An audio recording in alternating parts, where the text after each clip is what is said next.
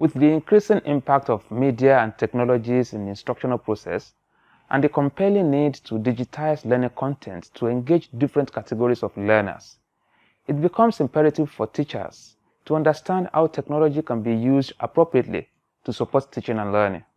Hello everyone, my name is Lukman Bello, and this is the first class in week 5. In the previous lessons, you have been exposed to the fundamentals of learning management systems and how to set up your virtual classroom. Here, we are going to examine the expanded definitions of technologies in education and focus more on the framework for selecting appropriate technologies for teaching and learning. You know why? Because the use of technology is a means to an end, not an end in itself. Therefore, we need to understand the framework for selecting appropriate technologies or media resources to enhance teaching learning process. All right, let's look at the framework for selecting appropriate technologies for teaching and learning. But before we go into that, I want us to look at the expanded definitions of technology within the teaching learning process, because there are a whole lot of misconceptions that people have about what technology should be in education. Before now, or the traditional belief about technology has been that technology is the hardware or the equipment, the physical equipment that we use in the classroom, like computer or mobile phones, iPads, interactive whiteboard, or even multimedia projector.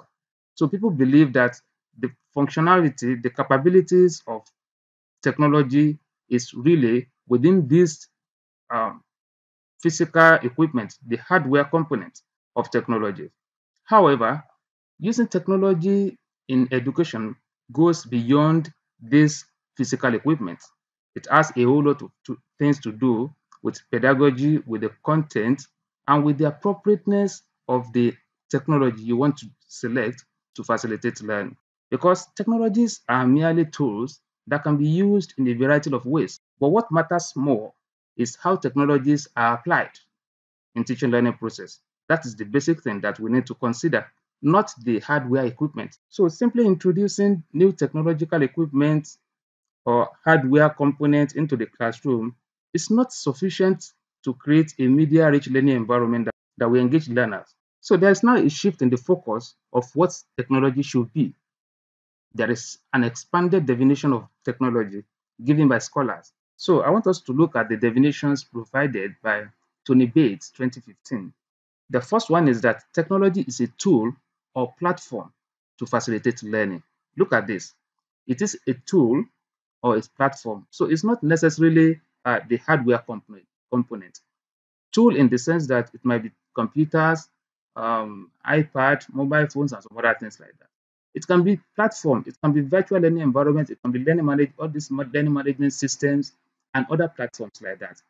Anything that has to do with tool or platform that you can use to facilitate learning is what we call technology. Now, the other perspective is that technology is used to solve educational problems. That is the essence of using technology in the classroom. You are faced with challenges, maybe to teach large class in your course, then you bring in technology to solve that kind of educational problems. Using a combination of multimedia resources like text, audio, and video to meet diverse needs of learners, that's a good way of using technology, combining different multimedia resources to solve problems and meet the needs of different categories of learners in your classroom. And that takes us to technological change and obsolescence. What this means is that what is effective today may cease to exist in the future because of the proliferation of these technologies. So if you use a particular technology today, it's not something that you rely upon forever. So that existing technology may be replaced with more productive technologies. So this is what is referred to as technological change, which could lead to technological obsolescence. What is important for you as an efficient teacher is that you should be able to select the appropriate technologies. Okay, look at this term now. It's not only technologies, appropriate one should be able to select appropriate technologies for teaching and learning. And how do you do this? And that is where the framework comes in. So the sections model by Professor Tony Bates provides a framework that can guide you when you are making decisions concerning technology use. This sections model is a combination of 8 variables that should be considered when you are selecting technologies for teaching and learning.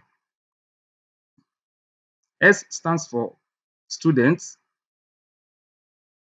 E for ease of use, the cost, the teaching, the interaction is quite important, the organization, networking, then lastly, the security and privacy. Now, all these variables should be considered when you are selecting technologies for teaching and learning. So we quickly go through these variables and you see how they help you in selecting appropriate technology. Number one, students. Now, at least you need to ensure that 3 issues related to students should be put into consideration when choosing media and technology. Your learners are the most important aspect of the technology use. So you need to understand the characteristics of the learners. If you don't understand your learners' characteristics, there is absolutely nothing you can do to select appropriate technology for them. 3 basic issues that you need to consider are the student demographics, the access, then the differences in how students learn. Now, the second component, the second variable of the sections model is the ease of use. Any media you want to select should be user-friendly and require little effort to use. It's not something that students will find it very difficult to navigate. So it is important that students do not have to spend a great deal of efforts and time on learning how to utilize a particular medium or navigate an instructional platform. So if you see that a platform will be very difficult for students to navigate, don't use it. Then the third one is that you need to look at the cost. The school management and the teacher need to consider the cost of producing the media.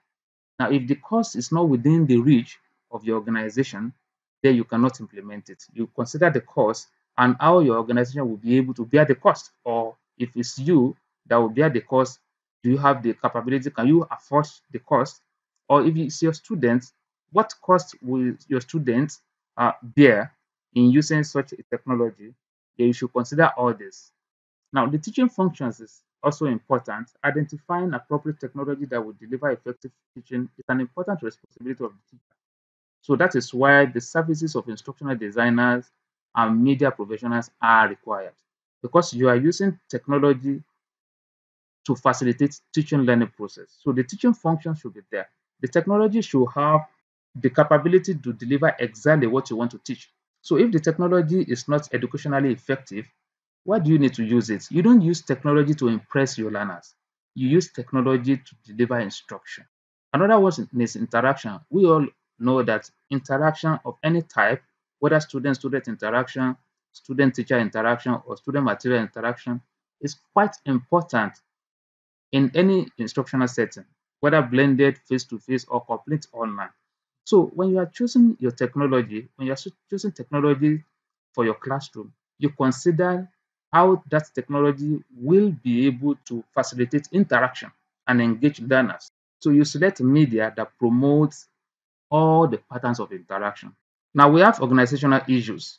Now some of the critical issues that could influence the selection of the media are the way institutions structure teaching activities. That is quite important. Some institutions may think introducing technology will change the pattern of instruction and they might resist it. So you need to consider that the level of existing instruction, instructional and technological services, then the kind of support that you will need, okay, to use that technology within your organization or within your school system. You should be able to think about it. Do we have uh, the required support in terms of human resources and infrastructural resources to use this technology? If these supports are not there, then you don't need to select that kind of technology. Now, networking is important also. That is the seventh component, that is the seventh variable to consider in selecting technology for teaching and learning. You know, students need to interact and collaborate with other experts and colleagues from different parts of the world. So networking is important to consider which technology you want to pick at a point in time. You need to determine how a medium will afford your student to the opportunity to network beyond the course. They should be able to interact with experts and other colleagues outside the classroom environment. Then lastly, you need to consider the security and privacy, okay, of both the institution, the learners as well, and even you. So you need to consider the capability of the media to protect you and your student from external influence. Now, for instance, on learning management system, your student should be able to contribute to discussion forum on different issues without being harassed.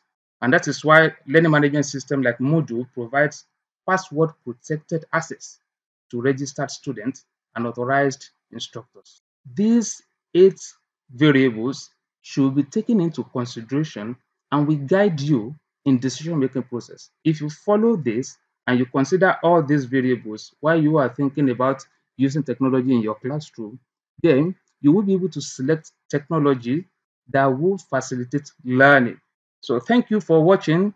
In the next class, we are going to look at other technological tools and platforms that you can use to facilitate learning.